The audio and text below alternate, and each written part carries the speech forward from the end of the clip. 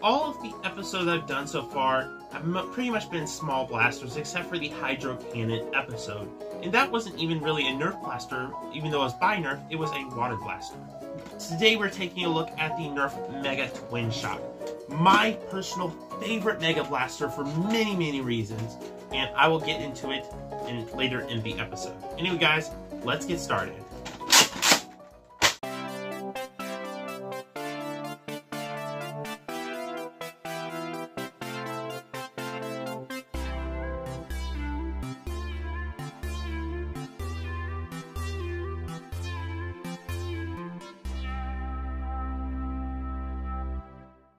The Twinshock released way back in 2017, 4 years ago. No, not 4 years ago. This blaster released 6 years ago, which is insane. I feel so old. But the Nerf Mega Twinshock is my personal favorite Mega Blaster for many reasons. This blaster doesn't really have any specific variants, except it does kind of copy the whole format of the Nerf Rough Cut. It's a shotgun that has pump action, although it's a different type of grip that, in my opinion, is better than the Rough Cut grip. One notable feature about this blaster, it has the most buttery smooth prime ever, and that sounded really creepy, but look. It's so nice and smooth that a toddler could easily prime this blaster. It's no joke, this is one of the best blasters I have ever seen as far as priming goes. To operate the blaster, you just take your Mega Darts and put it in the front barrels. This blaster can hold up to 10 rounds, and you just prime the blaster and fire. And you pull down the trigger all the way to shoot them 2 darts at once.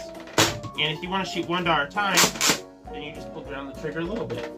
One cool thing, this released the same time as the Nerf Regulator, and this was like the golden age for Nerf, because you got all kinds of really cool blasters releasing in 2017. You got the Mastodon, you got the Raptor Strike, you got the Regulator, and then you got the Twinshock, which is amazing. But what can this blaster offer us in the hobby today? Well, quite a bit. It has loads of practicality. The fact that it can be primed so fast and shoot really fast, it just works really well. You can space the shots. It's not really inaccurate, and it performs really good for a Mega Blaster. I've won so many battles by just turning a corner and holding down the trigger and slam firing the shotgun barrel.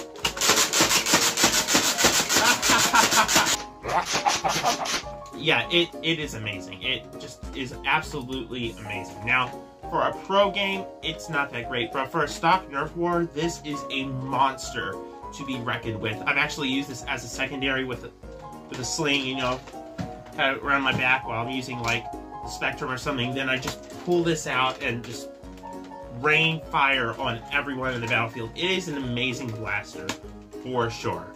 It doesn't really have any good mod potential, but it has really good potential as a stock Nerf war. It's insanely fun to shoot. It's great for plinking. It's great for a secondary shotgun. So it's really just amazing blaster overall. If you love the Rough Cut, you're going to love this even more. What rating do I give it? Objectively, even though it's not pro-level performance, for a stock Nerf game, or like Humans vs. Zombies, just the way you can mow down enemies with the Slamfire, I'm personally going to give it an amazing rating. I think this blaster is just totally amazing. A 10 out of 10. It is my favorite Mega Blaster. Well guys, thank you for tuning into this episode of the Nerf Archives, episode 11, and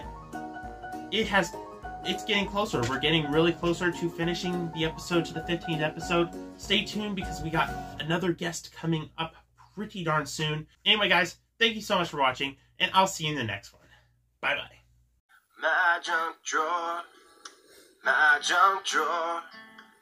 So many things I don't know what they're for, but I won't let it go. No, I will add more useless little things to my junk drawer.